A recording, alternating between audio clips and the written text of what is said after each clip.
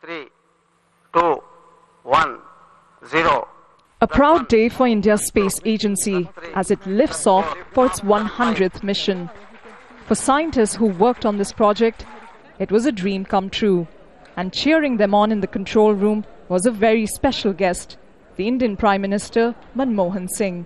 For this historic mission, 2 satellites, one French, the other Japanese, were launched into space with help from India.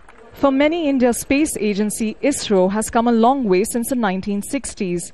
At that time, resources were so little, some scientists had to operate out of a cowshed. India is also one of the few developing countries with a space program. It began its journey out to the final frontier in 1975 with the launch of a satellite on the back of a Soviet rocket.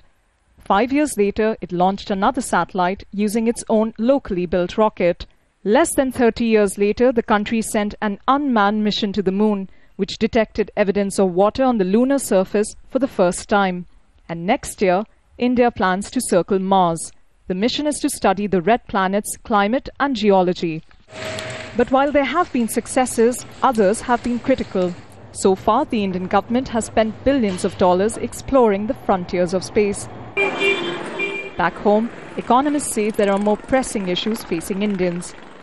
Millions still survive on less than $1 a day and don't have access to the basics.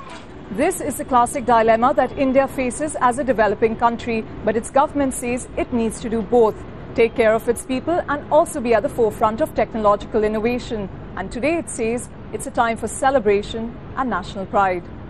Prerna, Suri, Jazeera, New Delhi.